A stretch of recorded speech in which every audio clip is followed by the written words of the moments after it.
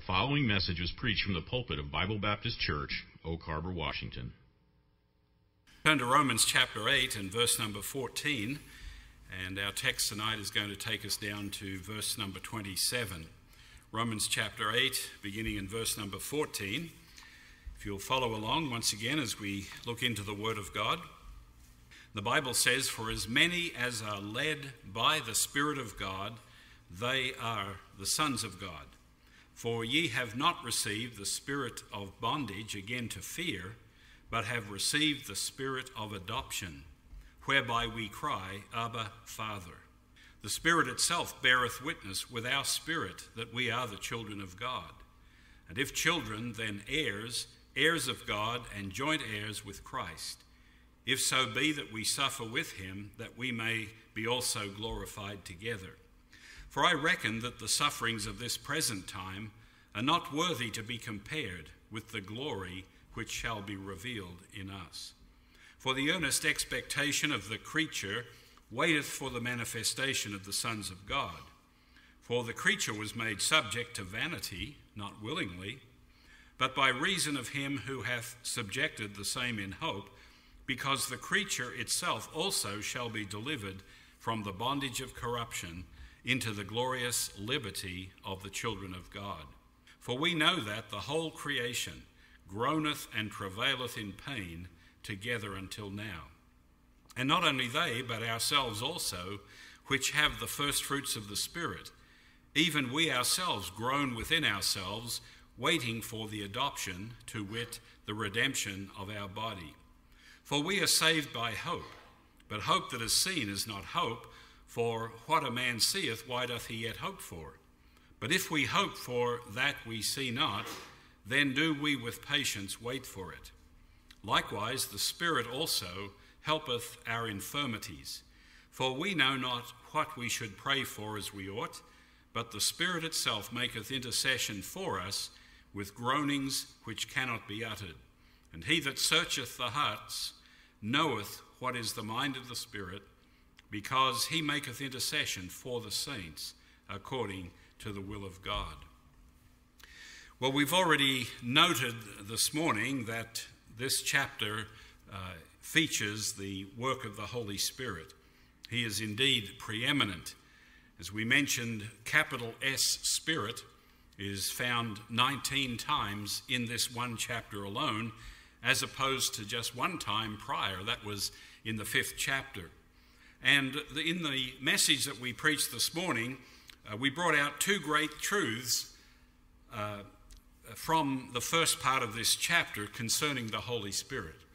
We talked about his indwelling, the fact that when we become a child of God, when we are saved, that the Spirit of God comes and lives within us. He's received by us at the time of salvation, and he abides forever. Now, the Bible talks about that in a number of places. For example, in 1 Corinthians chapter 6, verses 19 and 20, the Bible says, "What, know ye not that your body is the temple of the Holy Ghost, which is in you, which you have of God, and ye are not your own, for ye are bought with a price. Therefore glorify God in your body and your spirit, which are God's." And we do well to recognize and understand the fact that this physical body that we have transports around the God of heaven through the Holy Spirit who dwells within us. And we don't belong to ourselves anymore because we have been bought with a price. But the Bible talks about this wonderful truth of the abiding presence of God. Wonderful truth indeed. And then we talked about the infilling of the Holy Spirit. And in verse number 13, the Bible talks about through the Spirit mortifying the deeds of the body. That is something that really is talking about the fact that the Spirit of God who dwells within us also wants to have control of our life. He wants to lead us and for us to yield to him, not to go our own way. And this is also not only being taught here in the book of Romans, but in other passages of Scripture. For example, in Galatians chapter 5, the Bible says, "This I say then, walk in the Spirit, and ye shall not fulfill the lust of the flesh.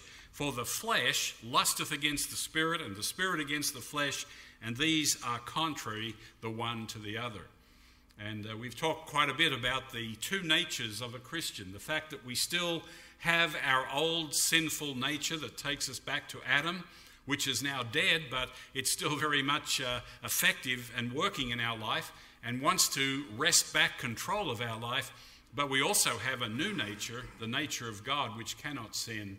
And through the Spirit of God, God wants to lead us and control our lives. And so there is this conflict that we experience as Christians. We saw that in chapter number 7 in particular, where Paul was expressing that. He said, the good that I would, I do not, and that which I would not, that I do.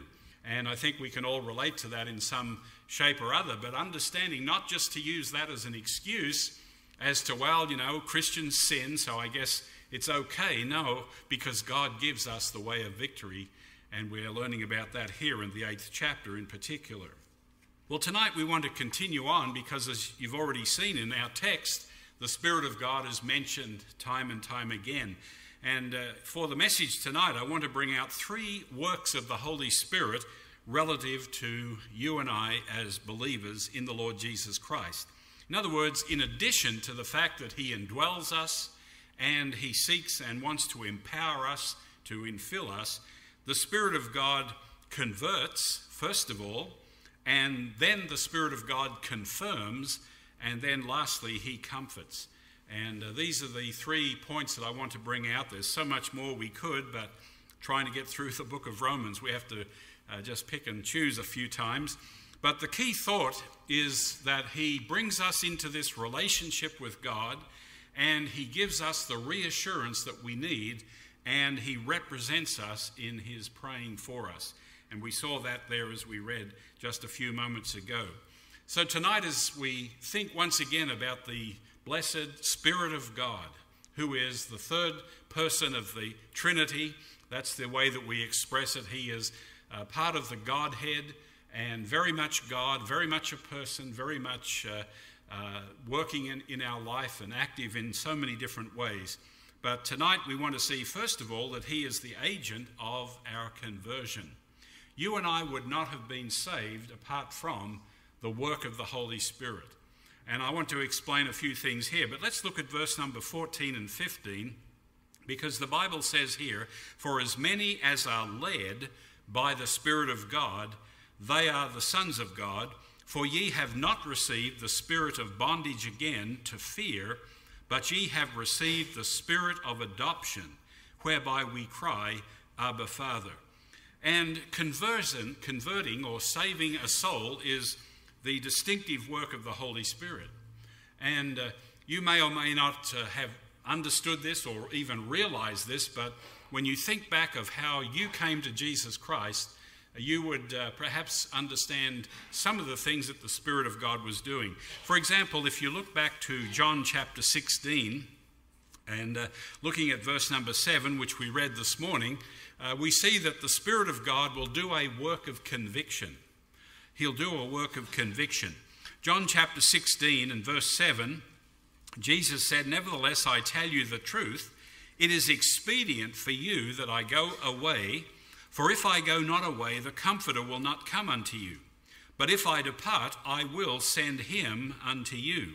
And when he is come, he will reprove the world of sin and of righteousness and of judgment. Of sin, because they believe not on me. Of righteousness, because I go to my Father, and ye see me no more. Of judgment, because the prince of this world is judged. And so this is really talking about the work of the Holy Spirit in producing conviction. And let me say this, that if God has led you to someone to share the gospel with them, it's very important that we understand that we ourselves as soul winners depend on the Spirit of God. You can't talk anyone into salvation. Well, you might talk them into praying a prayer or doing something like that, but as far as genuine salvation, it is the work of the Spirit of God to bring conviction.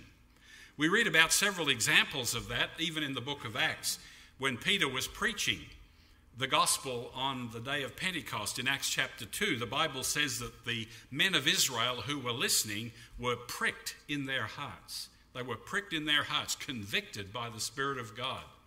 In Acts chapter 9, as Paul was converted on the road to Damascus, when he met the Lord there, Jesus said, "It is hard for you to kick against the pricks." And I think that Paul was experiencing that pricking or that conviction of the Holy Ghost right back from the time that he stood by and watched Stephen being stoned to death after hearing him preach. You know, conviction always comes through the preaching of the Word of God, and so the Bible is the agent, but the Spirit of God will take the Word of God and bring conviction. Later on in the book of Acts, in Acts chapter 24, as Paul was preaching to Felix, the Roman governor, and he reasoned with him of sin and of righteousness and so forth. And the Bible tells us that Felix trembled. Felix trembled. It wasn't because of what Paul said or the way that Paul said it. It was because the Spirit of God got a hold of his heart, and he realized, I'm a guilty sinner before God. And any time a person realizes that, they're going to do one of two things. They're going to shut up their ears to the gospel and walk away from God, or they're going to seek a Saviour. They're going to seek someone who will deliver them. But let's understand that it is the work of the Spirit of God primarily to bring conviction through the preaching and teaching of God's Word. And then not only bringing conviction of sin, but the Holy Spirit illuminates the sinner to see the Saviour, to see Jesus Christ. Jesus also said in John 15 and verse number 26, "But when the Comforter is come, he shall testify of me." And it is the Spirit of God who opens our eyes to the glorious light of the gospel of Christ. And suddenly we can see things in the Bible that we didn't understand before, and things about Jesus, and we see what Jesus did and who Jesus is and what he's done for me. That is a work of the Holy Spirit also, as he brings us to the Lord. And then when we get saved, the actual act of salvation or regeneration is a work of the Holy Spirit. When Jesus spoke to Nicodemus, you'll remember there in John chapter 3, Jesus answered and said, "Verily, verily, I say unto thee, except a man be born of water and of the Spirit." Talking about being born of the water, being the physical birth, but the spiritual birth is what we need. Being born of the Spirit, he cannot enter into the kingdom of God. That which is born of the flesh is flesh, and that which is born of the Spirit is spirit. Marvel not that I said unto thee, ye must be born again. And so the very miracle of salvation is something that it's not what we do, it's what God does within us, and he regenerates us. We are born again by the Spirit of God. And you'll see here in the book of Romans that there is no salvation apart from the Spirit working in our life. Look at verse 14 again. "For as many as are led by the Spirit of God, they are the sons of God." I trust that you can think in your life that you have that testimony that the Spirit of God led you. Now, every story will be different, but these parts are most important, the leading of the Holy Spirit. And by the way, this verse teaches us that there is no such thing as universal salvation. Well, that's a false doctrine that's taught a lot today, isn't it? Well, we're all God's children. We'll all get there eventually. Well, that would be nice, but it's not true. The fact is, it's those who are led by the Spirit of God, those that are brought and drawn to Christ by the Spirit of God, they are the children of God. As a matter of fact, the Bible talks about two kinds of children. In Ephesians chapter 2, before we were saved, the Bible says we were children of wrath. Jesus said to the Pharisees, "You are of your father, the devil." In 1 John chapter 3 and verse 10, "In this the children of God are manifest, and the children of the devil. Whosoever doeth not righteousness is not of God, neither he that loveth not his brother." And so clearly there are two kinds of people in the world, those that are aligned with Satan and those who are the children of God. So there's no place for this teaching that we're all going to be saved eventually. Beloved, that's why we need to preach the gospel. If everybody was to be saved in the end, why would we waste our time? Why would we spend our money? Why would we expend our time in prayer, praying for the salvation of the lost? Why would we send evangelists out if they're going to be saved anyway? But we understand that there's a great need for the preaching of the Word of God, so that the Spirit of God can do what he can do and only he can do. And so we see that he is the agent in our salvation. But notice also that he makes us twofold a child of God. Verse number 15 here, for ye have not received the spirit of bondage again to fear, but ye have received the spirit of adoption, whereby we cry, Abba, Father. You know, we are the children of God in two ways. And this is really amazing. We are the children of God by birth. All right? And I'm not talking about our physical birth, I'm talking about the new birth. When you're born again, you are born into the family of God. And the Bible says, as many as received him, to them gave he power to be the sons of God. John chapter 1, verse 12. So we are the children of God by birth. And here we're told that we are the children of God by adoption. And the Greek words for sons in both cases are different. Adoption is the Greek word huiothesia, which means to be placed as a son. You know, adoption's a wonderful thing. I don't know how many here in this congregation tonight were adopted into a family. I'll tell you one thing, it makes Brother Bottom an instant grandfather, which you became today, right? On the 22nd. And his daughter just adopted, and his son-in-law, of course. But what a blessing that is. But when you think about adoption, that is something that you have to want to do. Not everybody is going to adopt. And you know, I talk about it with my wife occasionally, and then I have to ask if I can get back in the house. Well, not really, but, you know, adoption is a choice. And when you think about it in the spiritual context, that God made a choice to adopt us into his family. We are adopted. All children should be wanted, those that are born by natural means and those that are adopted. But when you adopt a child, that's really a double want, don't you think? And I find that just an amazing fact in the Bible. Through regeneration, through the new birth, we receive the nature of sons and daughters, of course, but children of God. We receive the nature of sons because we are made partakers of the divine nature. And you can relate that to the human families that we all belong to, that you've heard the expression, he's a chip off the old block. Meaning that that son or that daughter has the characteristics of mom or dad in some fashion, and you can see the likeness. Well, when you're born again by the Spirit of God, regeneration, you have the nature of God, and that will also be seen. But adoption gives us not the nature of sons, but the privilege of sons. The privilege of sons.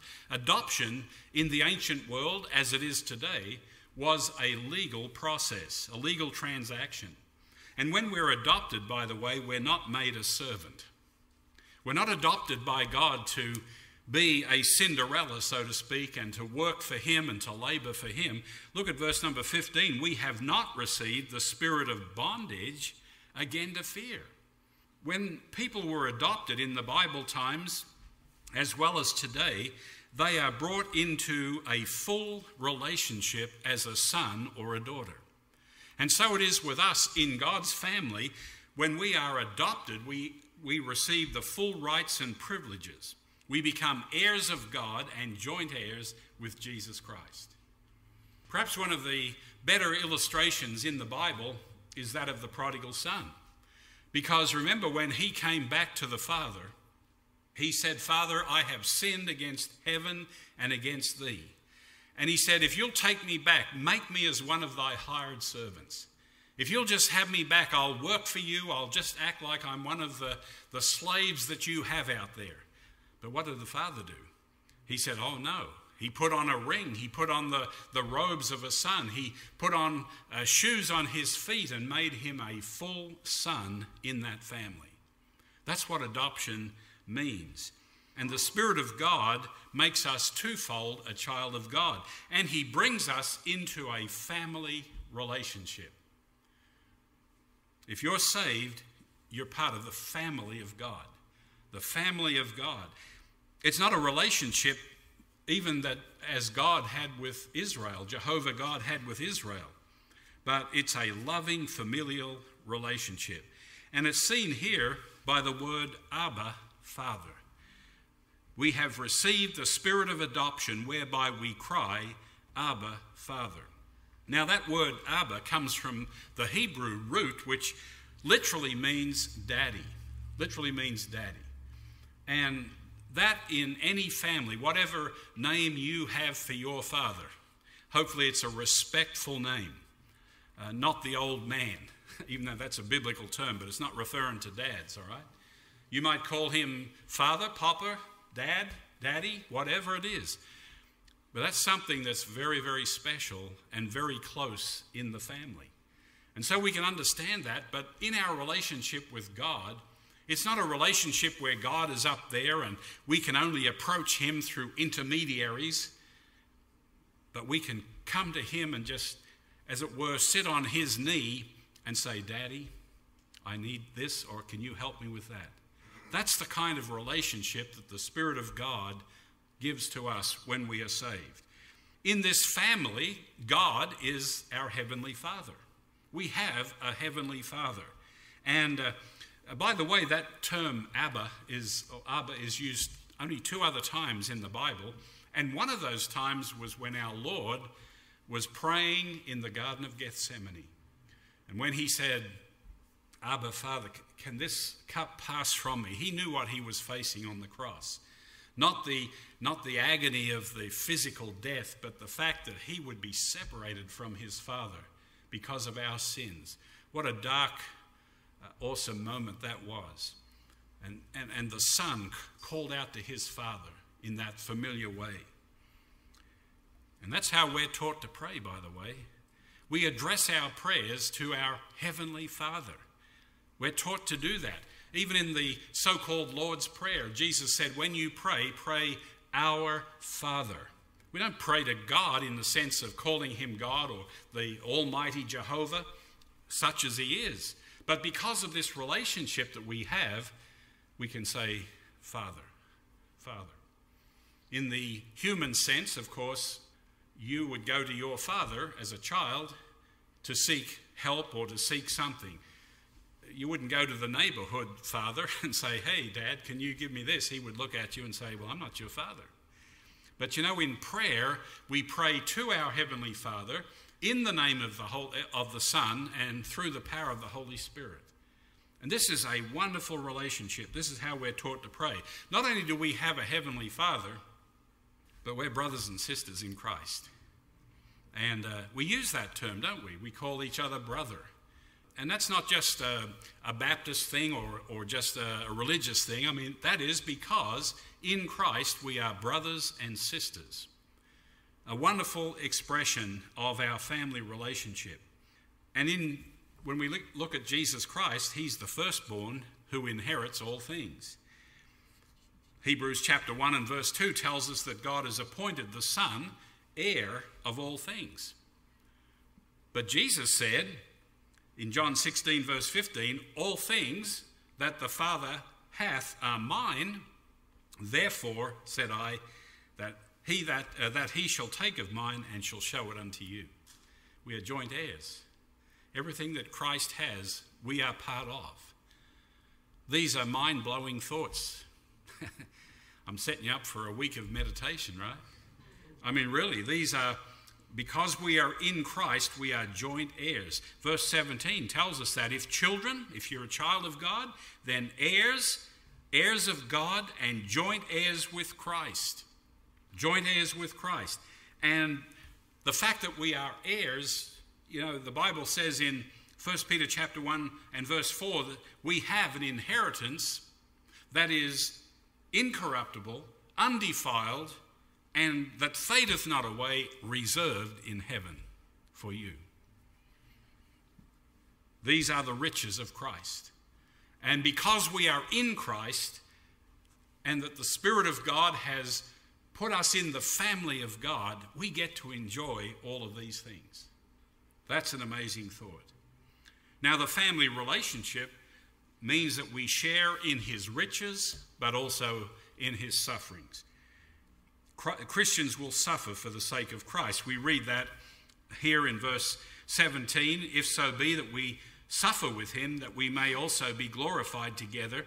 For I reckon that the suffering of this present time are not worthy to be compared with the glory which shall be revealed in us. You know, suffering is a part of the Christian life. Now, we thank the Lord that we live in a country where there's not a lot of religious persecution. It may be that the worst thing that will happen to you is to be laughed at, mocked, maybe had a door slammed in your face or something like that. But nonetheless, suffering is something that is for Christians. And 1 Peter chapter 4, verse 12 and 13, the Bible says, "Beloved, think it not strange concerning the fiery trial which is to try you, as though some strange thing happen unto you, but rejoice insomuch as ye are partakers of Christ's sufferings, that when his glory shall be revealed, ye may be glad with exceeding joy." In other words, it will be worth it all when we see Christ. And that's what verse 18 says, that whatever we are called upon to suffer, and yes, if you're going to serve God, there will be hardness, there will be hardships, there will be difficulties, there will be opposition. Maybe not to the degree that some of the people we read about in the Bible went through, but there will be suffering. But compared to what awaits us, it's nothing. It's nothing. And that's what verse 18 says. In fact, as we suffer for Christ and struggle, it just causes us to groan for Christ's return. Verse 23 tells us that, "And not only they, but ourselves also, which have the first fruits of the Spirit," that down payment that the Bible talks about in Ephesians chapter 1. "Even we ourselves groan within ourselves, waiting for the adoption, to wit, the redemption of the body." And I know that there's a number of you that you just would like to have the Lord come. You get to feel that way after a while. Sometimes when you go through life and you see so much and you wonder what's going on, and it just creates a yearning for the coming of our Lord. Well, the Bible promises that. There is coming a day when Jesus Christ will return. Look at 2 Corinthians, if you'll turn over there to 2 Corinthians chapter 5. 2 Corinthians chapter 5, the Apostle Paul is talking about the sufferings that he went through and what he was looking for. In verse number 1, he said, "For we know that if our earthly house of this tabernacle were dissolved," now that's just a fancy way of saying this body of clay. "We know that if our body of clay were dissolved, which one day it will, we have a building of God and house not made with hands, eternal in the heavens. For in this we groan, earnestly desiring to be clothed upon with our house which is from heaven." That's our new body. "If so be that being clothed we shall not be found naked. For we that are in this tabernacle do groan, being burdened, not for that we would be unclothed, but clothed upon, that mortality might be swallowed up of life. Now he that hath wrought us for the selfsame thing is God, who also hath given unto us the earnest of the Spirit." You know, the fact that you have the Holy Spirit is assurance that you have a heavenly home. That's what that's teaching us there. "Therefore we are always confident, knowing that whilst we are at home in the body, we are absent from the Lord, for we walk by faith, not by sight. We are confident, I say, and willing rather to be absent from the body and to be present with the Lord. Wherefore we labour that whether present or absent we may be accepted of him, for we must all appear before the judgment seat of Christ, that every one may receive the things done in his body, according to that he hath done, whether it be good or bad." You see, the Holy Spirit is the earnest of our inheritance until the redemption of the purchased possession under the praise of his glory. Ephesians chapter 4 and verse 30 affirms that we are sealed by that Holy Spirit of God until the day of redemption. The abiding presence of the Spirit of God. And you know, full redemption is coming. Back in Romans chapter 8, we see that in verse 11, the latter part of that verse, that he that raised up Christ from the dead shall also quicken your mortal bodies. The mortal body is this body that's subject to death. And he's going to make it alive by giving us a brand new, incorruptible body that will never die. And the Bible says it's by his Spirit that dwelleth in you. And in verse 23, the latter part of that, waiting for the adoption, to which the redemption of the body. Full redemption is coming. And we've said this before, that in the past, when we accepted Christ, we were saved from the penalty of sin. In the present, as we live for Christ, we are being saved or set free from the power of sin. But one of these days, when Christ comes, we'll be saved from the very presence of sin. That is full salvation, full redemption, and we still wait for the redemption of the body. And so we groan for that in this life. Yes, the Christian life is not a bed of roses. It's not an easy road to live for Christ, but it will be worth it all. And not just you and I as Christians who groan, but did you know the whole creation is groaning? In verse number 19, the Bible says, for the earnest expectation of the creature. Now that word creature really is a word that means all of creation, all God's critters. All right, the whole creation groaneth or waiteth for the manifestation of the sons of God. For the creature or creation was made subject to vanity. You know, when man sinned back in the Garden of Eden and sin came into the world, it didn't just affect humankind.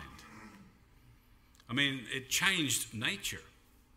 Animals became wild and some became very dangerous. Thorns and thistles grew up. That's why we have to weed the garden. That's all because of sin. And sin has that kind of an effect on everything good that God has done. It messes it up. And so the Bible tells us here that the creature or creation is waiting for its own deliverance from the bondage of corruption. In verse 22, for we know that the whole creation groaneth and travaileth in pain together until now. By the way, that's an anti-evolutionary verse, isn't it? The world's not getting better. It's groaning, it's creaking. And, we can see that if we open our eyes as to what's happening. But while it has been marred by sin, there is a yearning for the glorious liberty of the children of God. You know what this earth is waiting for? It's not waiting for environmentalists to get elected. It's waiting for Jesus to come. And when Jesus comes, there will be a millennial kingdom. And I want you to turn over to Isaiah in the Old Testament, chapter 11, just to give you a glimpse of what is awaiting this old world. We've talked about what's awaiting the believer because of our adoption and our being part of God's family and children of God.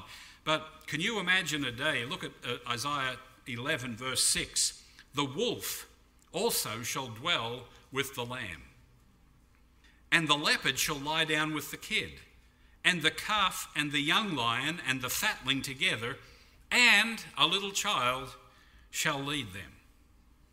The cow and the bear shall feed, their young ones shall lie down together, and the lion shall eat straw like the ox. And the sucking child shall play on the hole of the asp, and the weaned child shall put his hand on the cockatrice den. And that's not a cockroach, that's a poisonous snake. So if you're going to be a parent in the millennium, you just tell your kids, go play with the lions. Go find a snake and put your hand down the snake hole. Won't matter, because all of creation is going to be changed. And that's what this world is groaning for. It's under the curse of sin. In fact, one day God's going to burn it all up anyway, but the fact is, during the millennial kingdom, there'll be great changes on the earth.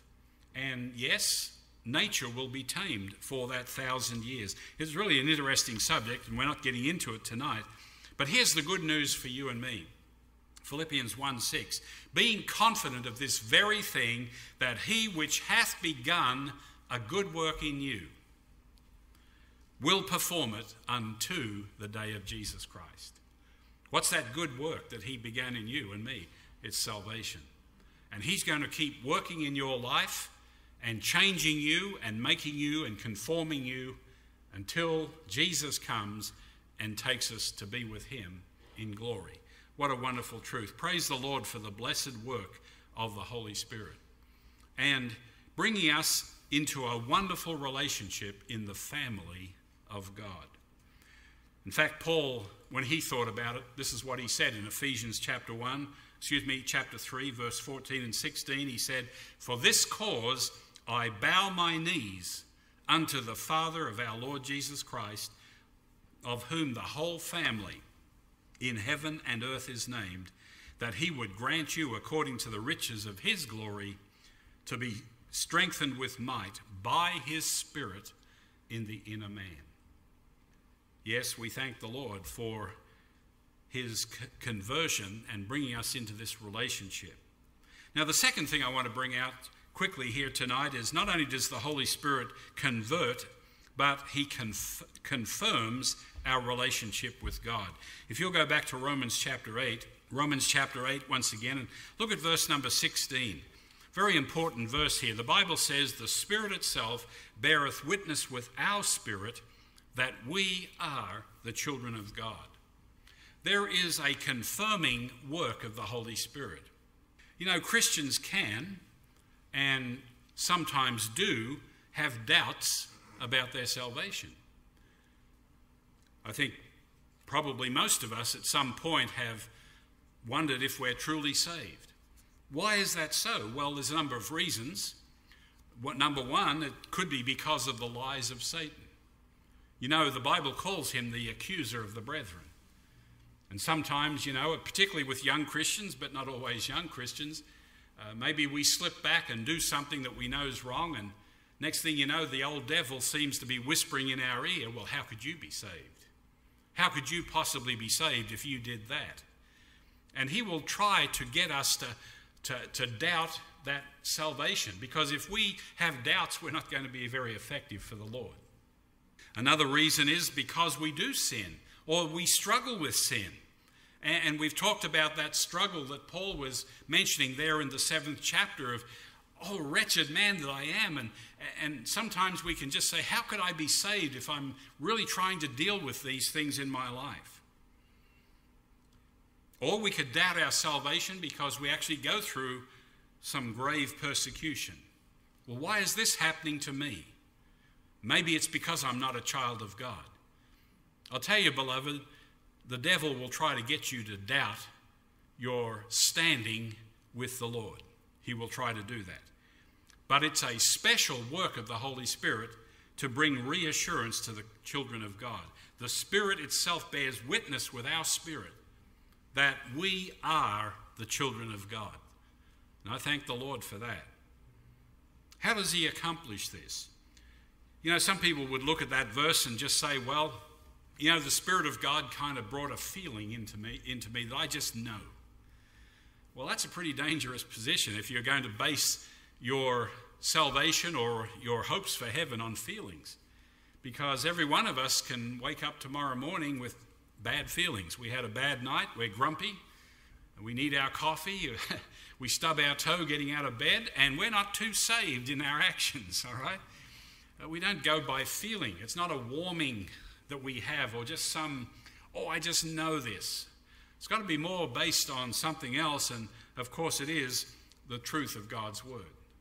He is the Spirit of truth, and the Spirit bears witness with our spirit through the word of God. How does he, let me give you some scriptures. Turn over, if you would, to 1 John. This is the book of assurance. Good place to be. 1 John chapter 3, and looking at verse number 19, the Bible says, "And hereby we know that we are of the truth and shall assure our hearts before him. For if our heart condemn us, God is greater than our heart and knoweth all things. Beloved, if our heart condemn us not, then we have confidence toward God." If you're doubting anything, whether it's your salvation or whether God loves you or whether God cares for you, you need to get into the Word of God and let the Spirit of God minister to your hearts the truth of what you're reading in the Bible. Look over in chapter number 5, and we often use this passage of Scripture with a young Christian to show how you can know that you're saved. It's not a question of, well, I hope I'm saved, I think I'm saved. The Bible says in 1 John chapter 5, verse 11, and this is the record. This is the record, that God hath given to us eternal life, and this life is in his Son. He that hath the Son hath life, and he that hath not the Son of God hath not life. These things have I written unto you, that believe on the name of the Son of God, that ye may know that you have eternal life, and that ye may believe on the name of the Son of God. You see, God put it in writing. This is the record. Suppose a man began to doubt his marriage. He looked at his wife and said, I don't know if we're truly married or not. And she said, well, of course we're married. Can't you feel the love? He says, well, I don't go by feelings. I've got to have better proof than that. Well, what's he going to do to prove that? Well, he goes down to the county office where they keep a record. And he says, can I see my marriage certificate? And if the pastor remembered to mail it in, it'll be there. And the county clerk, probably for a fee, would bring it out and say, well, here it is. It's in writing. God has put our salvation in writing. It's in the Word of God. And when we doubt, when we're unsure, it is the Spirit of God, who is the Spirit of truth, who will minister the Word of God, and we will read things in the Bible and say, yes, I'm confirmed. God has shown me in his Word. God has put it in writing. And this is the record, and these things have I written unto you.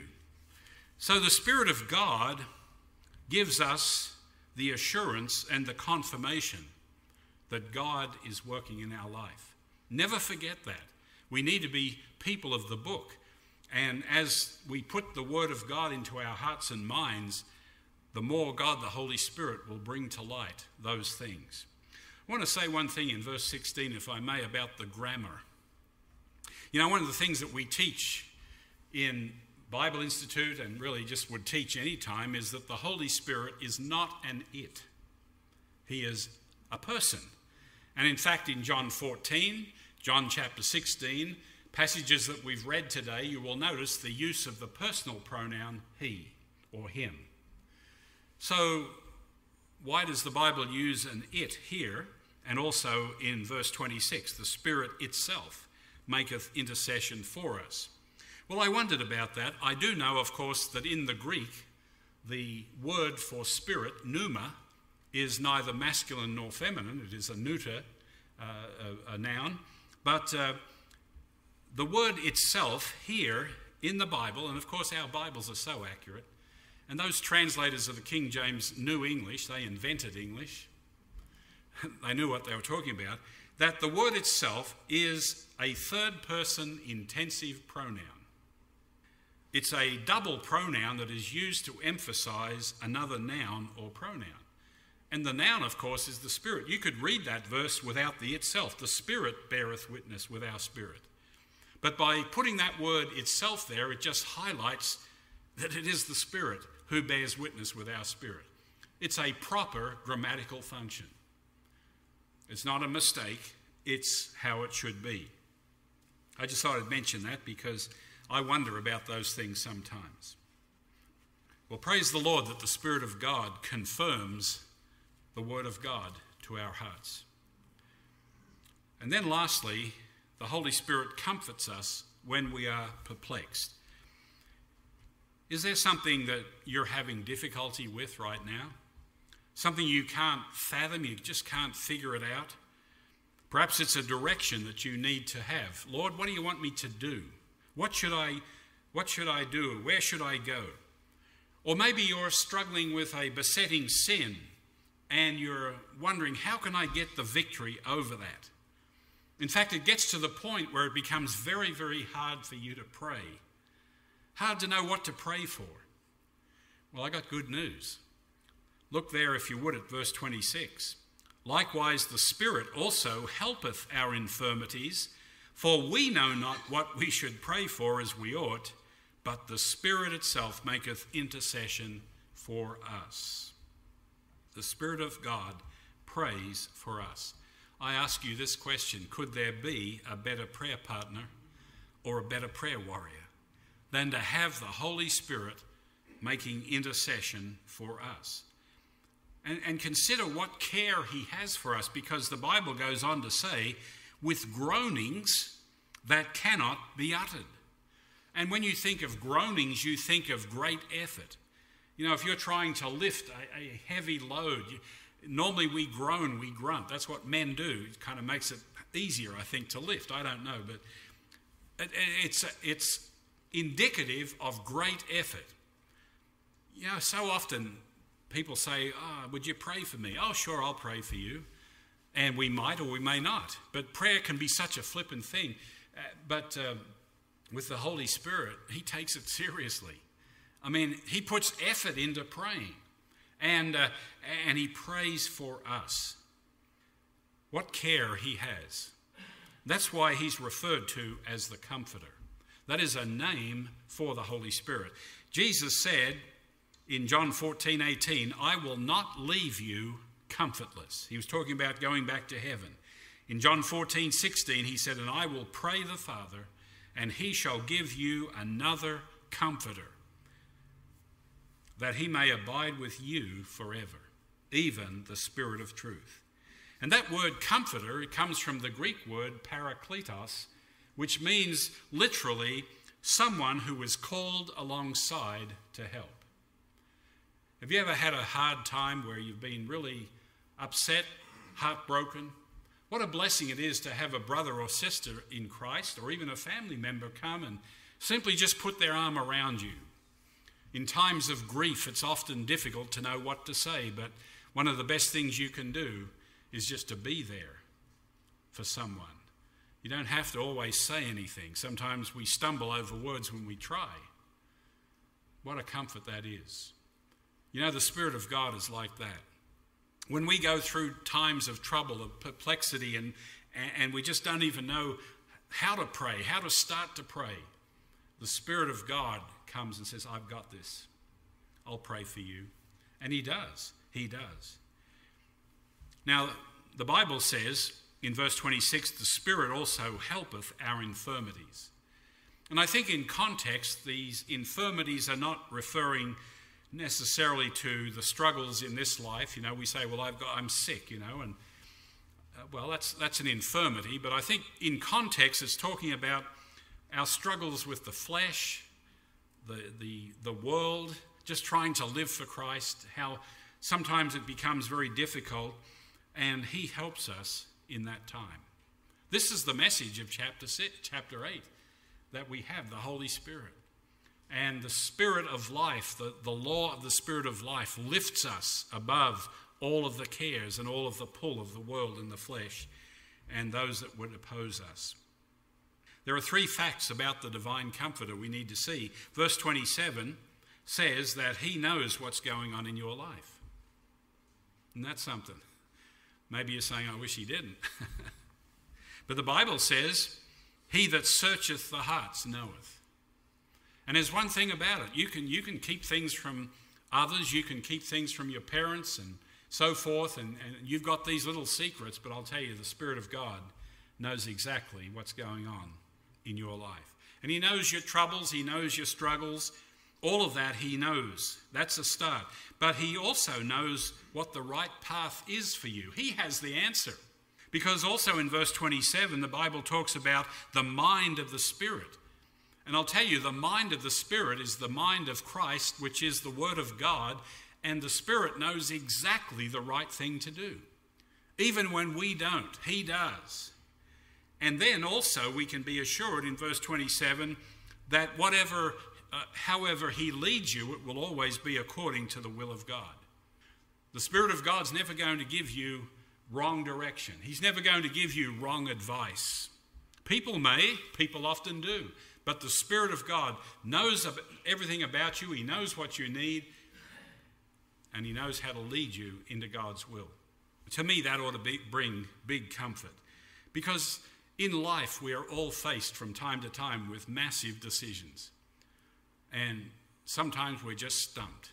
Well, we don't know how to pray or what to pray for, but here's a prayer that we should pray, especially when we get to that stage. It's found in Psalm 139, verse 23 and 24. Search me, O God, and know my heart. Try me and know my thoughts, and see if there be any wicked way in me, and lead me in the way everlasting. That's the prayer we can pray when we don't know how to pray. Just turn it over to God and say, Holy Spirit, you're the one that's praying for me, and you know what I need even when I don't. Just search me and make sure I'm right with you. That's the prayer we could pray. And certainly we thank God for his abiding presence and the comfort he brings. These are realities in the Christian life. You see, the gift of the Holy Spirit is one of the great blessings of our salvation. Yes, through the Son, we receive forgiveness, reconciliation, cleansing, justification. And by the Father, we receive the gift of eternal life and acceptance, and we're brought into a relationship with him as sons and daughters of God, and we have the promise of, in my Father's house there are many mansions. But it's in the Spirit of God that we have right now God's abiding presence to teach us, to guide us, and to comfort us. And for that, we ought to be very, very thankful. Consider these scriptures. 1 Corinthians 2 and verse 12. Now we have received not the spirit of the world, but the Spirit which is of God, that we might know the things that are freely given to us of God. For God hath not given us the spirit of fear, but of power and of love and of a sound mind. 2 Timothy 1:7. And then 1 John 4 and verse 13. Hereby know we that we dwell in him and he in us, because he hath given us of his Spirit. And beloved, when we yield to the Holy Spirit of God, it simply allows him to minister to us in all of these wonderful ways. And today we've looked here in this chapter that mentions the Holy Spirit so many times. And as I said this morning, it is the pinnacle of this first section of Romans. This is where we need to be. This is the chapter for us.